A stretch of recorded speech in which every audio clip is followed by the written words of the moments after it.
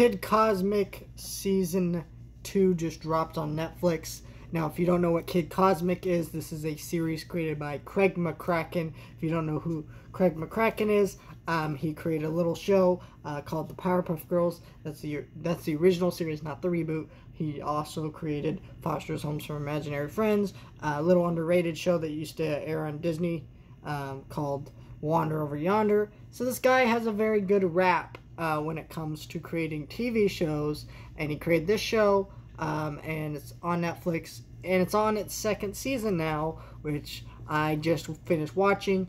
Season 3 comes out next year, or some later this year, next year, somewhere in there, and is going to be the last season, which we heard, which was kind of unfortunate, but it seems like, to me, that seems like this must have been like the plan from the very beginning. Netflix probably only greenlit 3 seasons, but they didn't announce that they were only making 3 seasons until they saw maybe the show wasn't doing as well as they maybe thought it would.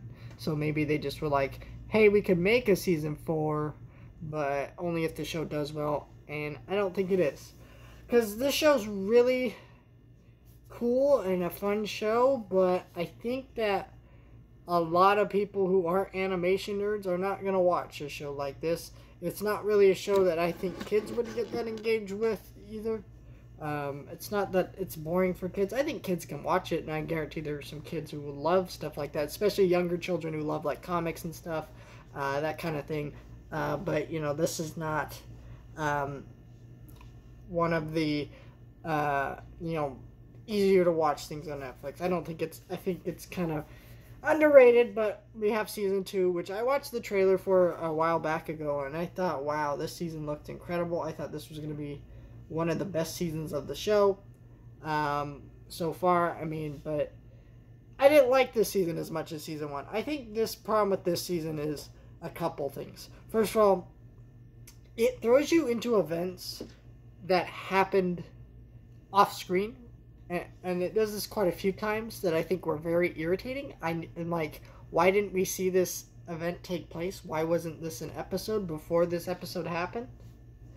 And if it was, I don't remember it very well. So, and they very quickly like brush past it, which is like, slow down a little bit. And that's another thing about the show. I really liked the fast pace in season 1 because it was setting up all of our characters, but it was doing it in a very quick manner so we could get to the story.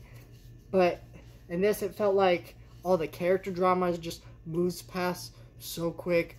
There isn't a lot to be engaged with because it's always moving so fast. It doesn't ever slow down and take the time to really flesh out these characters. And I think another problem with this series is there's too many random characters, random recurring villains, random side characters.